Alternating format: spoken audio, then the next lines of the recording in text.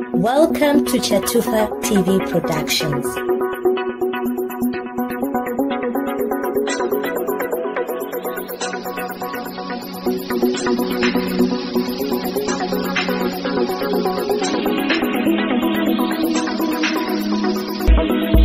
Chatufa TV Productions, connecting you to the world.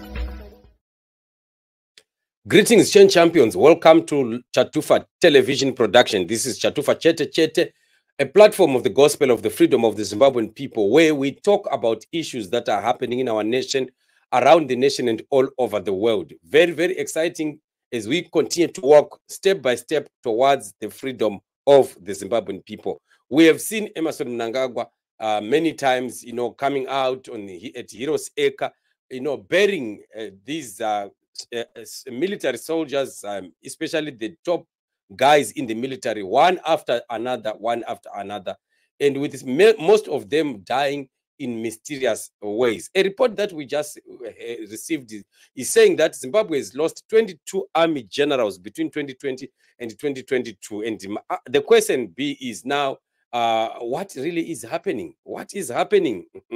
Because it seems like things are not well. So Seke says, I have no words. We lost 22 generals between 2020 and 2022. We now have lost 2 generals within a week. It is very sad. May their soul rest in peace. Right, you still remember that we still have the Chaminuka and the Colonel Andrew, who have just died recently. Both of them after short illnesses. And this has been the common trend that we are talking about, and we have always been talking about these issues, saying that what really is happening in the military must be shocking. And one thing that we have always been telling the guys in the military is that we are surprised with the kind of silence that we are seeing, whether it is submission or what, we don't know. But things are not well. It's especially when it is seen by people that are outside the military. We are the people that are outside there, but we are seeing that inside there, things are not right. Why are they pretending as if everything is okay when people are dying like flies? And this is very, very sad. Remember, these are our own brothers, and these are also family members. They are fathers, they are grandfathers, they are uncles and the like of different families, and they are breadwinners for that matter of many, many families. And for them to just be dying, just like that, without any kind of redress, it's sad. The only thing that happens is they are conferred with the national hero status, and then they are taken to the Heroes Acre, and then it dies a natural death, just like that. We never hear from family members, even family members of those that were, killed in some funny way, like Parents Shiri and the others. We just hear that the families are just complaining from some hidden corner somewhere. It's not like they are coming out openly and talk about the issue. We don't know what is happening to the families, whether they are being threatened or whether they have been given money or what. But if they were given money, why are they still talking and complaining? Maybe those that didn't receive are the ones that are talking about that. But it seems like there is something that is happening right inside the military, and that whatever it is that is happening, it's not good at all. It's not good. If it is an influence that is coming from outside, then the guys in the military must be ready to look into what these things are. I'm sure by now the military is supposed to be getting to an extent of wanting to investigate thoroughly what really is happening to their guys, to their fellow comrades, because you guys, Muchapera, the Mnangagwa is going to finish you if you are not going to come up with measures to see how best you can curb this problem that is entered right inside your camp. Why is it that it's all the time military? We are not seeing people that are dying from the politics. Why are we not also hearing this time it's Chinamasa or Mpofu or George Charamba? Always soldiers. What is it that is happening is our main question. And that question needs to be asked. Zimbabwean people need to ask such questions. Also, those that are in the military themselves, they need also to be asking such questions. What and why is it that there is total silence? Nobody seems like interested in coming out to talk about these issues. And right now, out of the 22 that we are talking about, we are not counting the 2 who have just gone within a space period of a week. And we are saying, what is going to be happening in the coming week or so again? Are we not going to be again seeing another comrade going down? if we wait again another month, are we not going to be seeing some also biting the dust like what we are seeing happening? And should the military continue to be quiet and silent at the time when people are dying like this? And if they are quiet, why are they quiet? If they are going to be talking, why have they taken long? Because to have 22 of your own generals, of your own colonels or top brass of the military dying within a period of 2 weeks, I mean 2 years, between 2020 and 2022, that's too much. That's too much. And we are beginning to count again in 2024. 2 already down. How many again are going to be gone? By the time we get to the end of this year, how many will still be around? How many will be eliminated in something like that? And who is eliminating? We know that it can be the mastermind could be Emmerson Mnangagwa, but who is really the man who is doing the dirty work? Why is the military quiet? Why are they not using their military intelligence to start investigating who exactly is behind? We've heard in the few days that have passed that Owen Ncube Muda is being fingered as one of the people that are being used to do these eliminations. But we don't know how far true that is.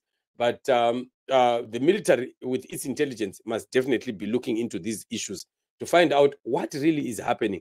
Who is behind this? Who is doing and how are they doing it? Because we are having some people that are retired, like Chaminuka had retired. He was no longer within the military. He's outside the military base and the camp.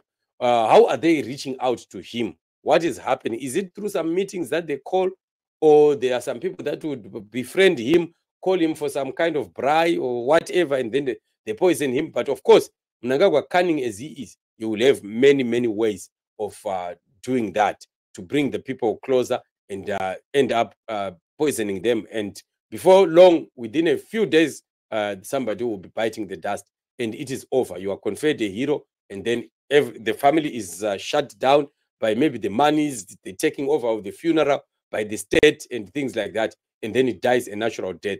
Is this what we are seeing happening in Zimbabwe? And why are we quiet as Zimbabwean people? Why are we quiet when our loved ones are going? Even those that are their own colleagues should have gotten to a point this time around that they were supposed to be raising eyebrows over issues of the death of army and military generals. So this is what is happening. We are watching the space to see what it is going to be at the end of the day. But as for Mnangagwa, I can assure you that this direction that he is taking is not going to save him. It's a direction that is even much riskier, and he's pressing on buttons that would end up swallowing him at the end of the day. I see this as one of the directions that really are going to be costing the very existence of Emmerson Mnangagwa. He is touching a very sensitive area of eliminating these guys, because at this juncture, the guys are now very aware of what is exactly happening to them. So this is what it is. We will continue to be looking into the issues that are happening in our nation as more and more divisions and fights and squabbles are happening right inside the camp of the enemy. God on the move, and God causing some of these things to happen as he is opening up the way. He's parting the Red Sea, for us to cross over. And it's a part of our Red Sea is also the, the destruction of ZANU-PF by ZANU-PF, where they are destroying themselves, where they are pulling themselves down, where they are, just eliminating themselves one by one. At the end of the day, who is going to be remaining standing when you start to kill one another? So that is a wrong move, totally. That is cannot be condoned, but it is happening. We are watching at it, looking at it happening as of every day that passes by. So this is what it is, family. As always, we'll be giving you updates of what is happening around the nation, around Zimbabwe, and all over the world. Continue to subscribe to the channel if you have not, so that you don't miss some of the issues that we discuss here, especially when we have our live shows.